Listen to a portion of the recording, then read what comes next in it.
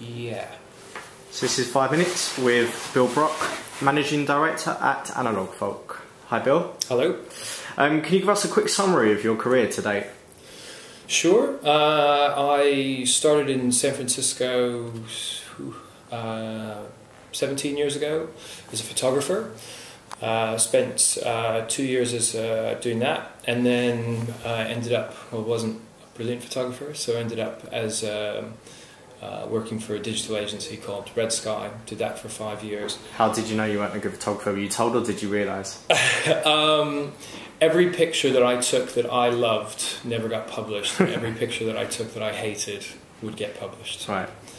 And it was much more, I found it much more, I guess, both emotionally and financially fulfilling in the world of advertising, with a bit more structure around the brief. So I did that, and then worked for Red Sky in San Francisco for 5 years. Opened a restaurant in San Francisco back in 2002. Whilst you were still working there, or yeah, night job. Wasn't enough work in advertising, and then moved here to the UK in 2004 and worked for agency.com for about a year and a half here, and then for Tribal for 5 years as the managing director, and then Matt Dyke and I founded Analog Folk about 3.5 years ago. Cool. Why advertising after photography?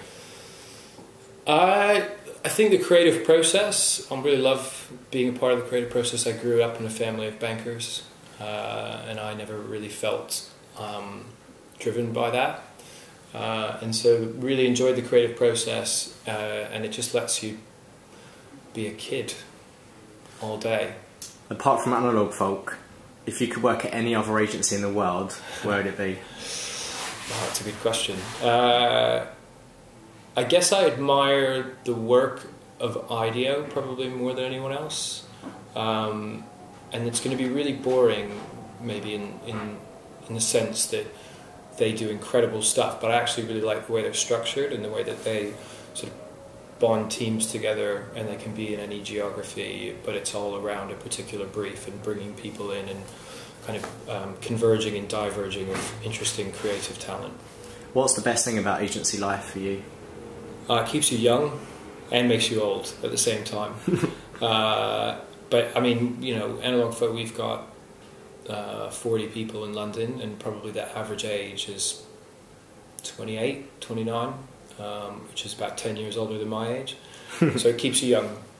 I guess that's representative of the industry as well. Yeah, it's great. That way. Who inspires you? I really like.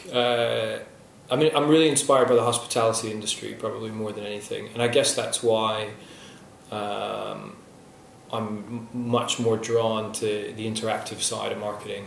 But I really like hotels and restaurants, and that kind of immersive customer experience that they create. So the likes of Ian Traeger and Heston Blumenthal, and you know, sort of those more kind of, I guess, high profile, typical ones, as well as a lot more kind of, I guess, a lot less well known boutique hotel and restaurant owners that just create incredibly immersive experiences for customers. Cool, okay. Who's the best creative you've ever worked with?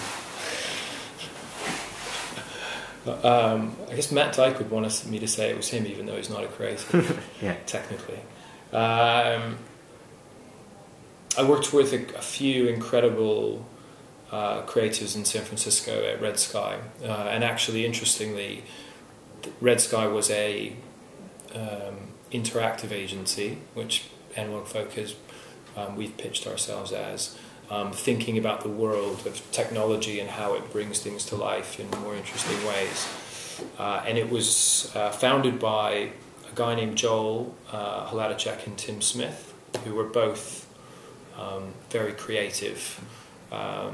Joel were the traditional creative director, and Joel brought in a whole creative team, a guy named Kurt Gibbons, Clay Jensen, Genevieve Moore, and they all came from really varied backgrounds. None of them were from advertising backgrounds. So Joel made ride films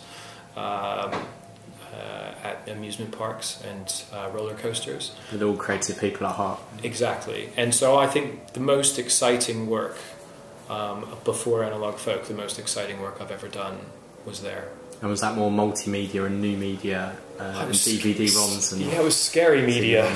It was when it was. I always feel like an old man when I talk around the hallways of Analog Folk about the days when you would have to use C++ and Director and Shockwave and when your testing and QA cycles were longer than your creative cycles because nothing actually fit together or worked the way it was supposed to. So yeah, it was an exciting and different time, and everything. You were so limited in terms of what you could do online because of bandwidth that you had to be really creative in how it came to life. What does someone have to do to creatively impress you? I think craft skills. Or the graphic design, craft. Yeah, more than anything. Detail. I mean,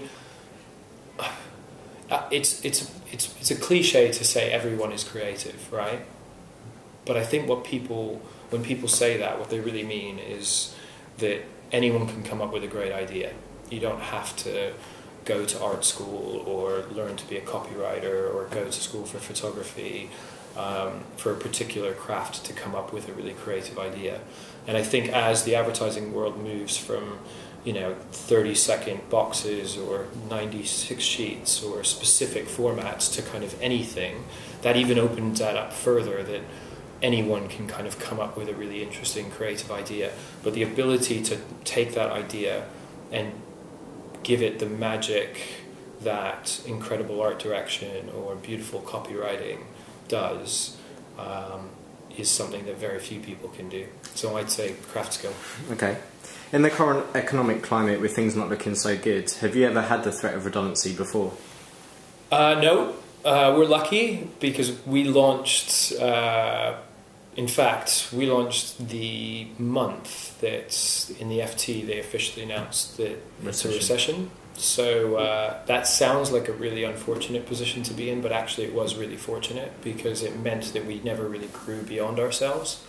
We never, if we had started 6 months earlier, I think we could easily have become too big and had to move backwards. And I think if we'd gone 6 months later, maybe we would never have launched. But we've been fortunate, and like you say, there's no better time to launch a company than in a recession. You learn how to fight. You learn how to fight, scrap, and also how to live without. And I think for us, as a result of that, we've had an incredible last 2 years where we've grown from 20 to 50 people, really, including Sydney. And however, we've done it without with a reminder of how hard it can be, and it means that you're much more deliberate about the decisions you make. What has been your favourite account to work on? I'm not allowed to say that, come on. Okay. All of them. Okay. I love them all equally. It's like having children and asking them which are your favourite. And what's your favourite advertising campaign of all time? Of all time? Wow. I think the one that makes me laugh still is the Budweiser Real Men of Genius radio spots. That's probably the one that still, when I hear them, I just think so obvious, but also such genius. I think you can't have spent any time at DDB without mentioning Volkswagen. I think what Volkswagen has done in the UK for the last 40 years and what DDB has done for them is remarkable, and they continue to make incredible ads. And I think there's a couple that we're coming up with right now that might make that list. Let's move on to a quick fire round. Sure. FWA or NMA? FWA. Fruit or veg? Fruit. Can line or D&AD pencil?